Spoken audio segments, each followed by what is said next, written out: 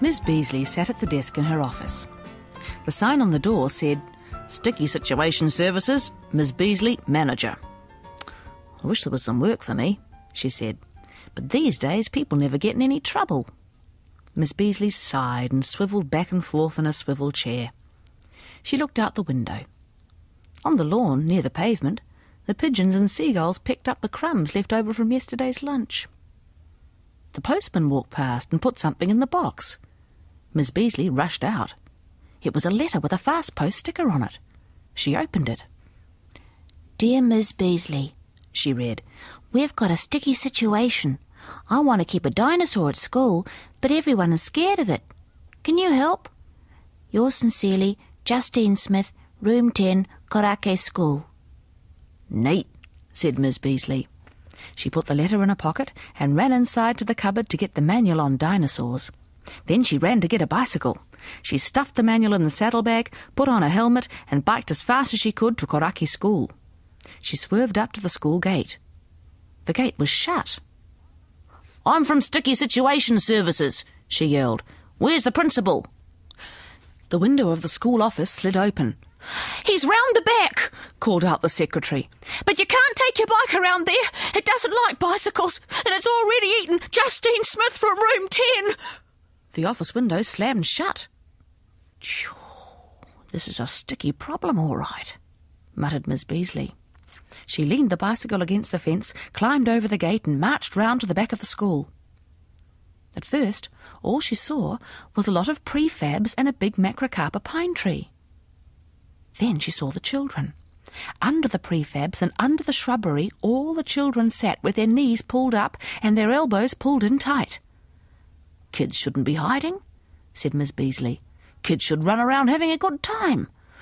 I reckon I got here just in time." Then she saw the principal's feet. They were wearing sneakers and dangling out of the macrocarpa pine. "We've got to sort this out," she yelled. "Come down!" I'd rather stay up here," said the principal in a shaky voice from high up in the macrocarpa. "The dinosaur will get us," wailed the children. And then Miss Beasley saw the dinosaur. It was so big and so grey that it looked like another prefab. But it was a dinosaur, and it was sitting on the playing fields. It gave a little roar and a shake which looked as if it might be a contented wriggle. "This is a sticky situation, and this is my job," said Miss Beasley to herself. She marched over to the dinosaur. The dinosaur wriggled again. It lifted its head up and up and up. Its neck was long and its head was small. It had large brown eyes and a wide mouth. It opened its mouth. "Run!" said the principal, high up in the macrocarpa. "Help!" cried the children, low down under the prefabs. "Stop fussing," said Miss Beasley. "Don't you know a diplodocus dinosaur when you see one? If you want to keep a pet, you better learn a bit about it." "It's already eaten Justine Smith," cried the children. "It'll be the Room 9 kids next," cried the principal. Miss Beasley picked some leaves from the shrubbery. "I'm pretty sure the diplodocus is a plant-eating dinosaur," she said.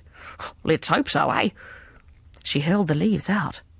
The dinosaur's little head turned to look at her. Its large brown eyes grew larger. The long neck swayed down. The diplodocus dinosaur ate the leaves. Miss Beasley patted the dinosaur's knee, and it gave another wriggle. "Tasty, eh?"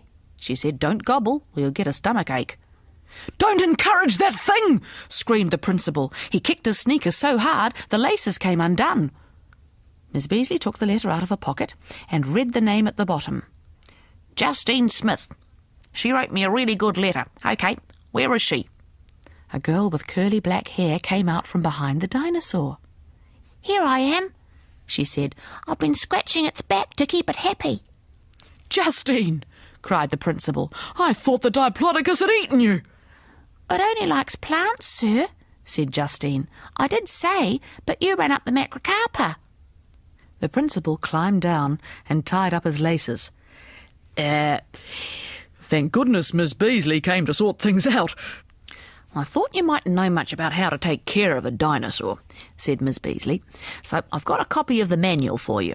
It's in my saddlebag on my bike. The principal screamed again. No, the dinosaur hates bicycles. It goes on the rampage. Don't show it your bicycle. I don't suppose it's ever seen a bike before, said Miss Beasley. Anything new can be really scary. She reached up and patted the Diplodocus again. It roared happily. Come along. Let's get the manual. They all went round to the school gate. Miss Beasley, the principal, Justine and all the kids. The dinosaur came last. Miss Beasley wheeled her bike up and down and let the dinosaur sniff the wheels. It whimpered a bit at first, but it settled down in the end. It'd be terrific for the kids to have such a whopping big pet, said Miss Beasley. I reckon they'll learn a lot from this. What happens when we run out of shrubbery? Asked the principal. Oh, ask people for their hedge clippings. And what about when the dinosaur has to go to the bathroom? Miss Beasley thought for a moment. Justine could train it to use the compost heap. Justine nodded. The other children screamed and held their noses.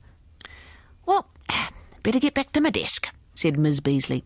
With luck there'll be more work to do by now. She hitched up her stockings, waved goodbye to the dinosaur and biked back to the office.